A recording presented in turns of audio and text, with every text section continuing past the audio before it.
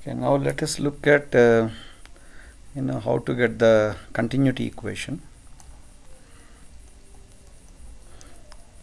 So we know that for getting continuity equation, start with the Dirac equation.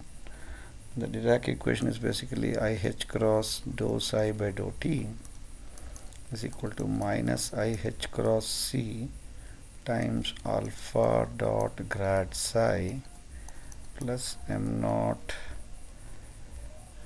into beta times c squared psi. So psi here is a function of r bar comma t.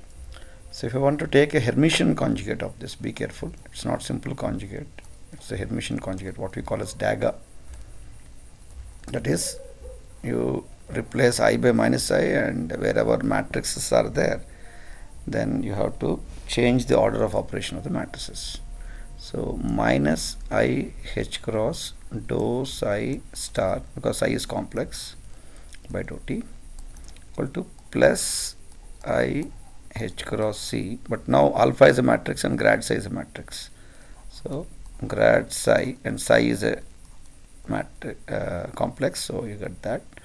Alphas are real the way we chose them, so dot alpha bar plus m naught c squared psi dagger times beta. So beta is a matrix and psi is a matrix. So first psi into beta and then psi dagger beta. Beta is real, so beta dagger is beta itself. So now what we do is you multiply the first equation by psi dagger. Basically psi dagger will give you psi star. Here also we should have put the psi star here, and this also will be psi star because conjugate, right? And when you take dagger, obviously you get the these two to be changed and these two to be changed. And second equation you multiply from the right by psi.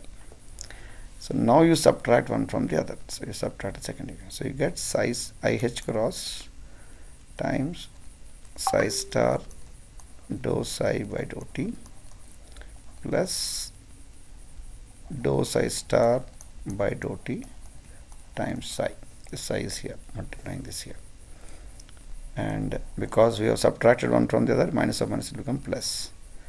And here we'll get minus I h cross c. There is a minus h cross, and this also will become minus because of the negative sign.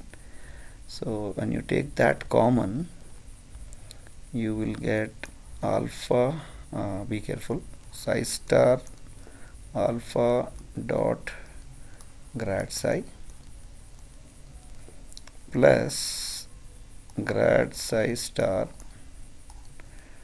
dot alpha times psi, and here you have psi star beta psi, and here you have psi star beta psi, so it is a minus sign, so that goes to 0. So this is what we get.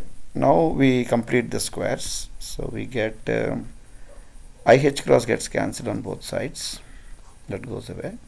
So you get dou by dou t of psi star psi. So we are subtracting and adding dou psi star by dou t into dou psi by dou t will be equal to, okay, I can bring that this side, so plus c times divergence of psi star alpha psi. So this c also, what I can do is I can bring it inside here, equal to 0. So then you can immediately see that this is nothing but your probability density, and c times psi star alpha psi is nothing but your current density. So this is the continuity equation when you try to derive it from the Dirac equation. So what we notice is, again, you got back P as mod psi squared, just like in non-relativistic case. That's all for this video. Thank you.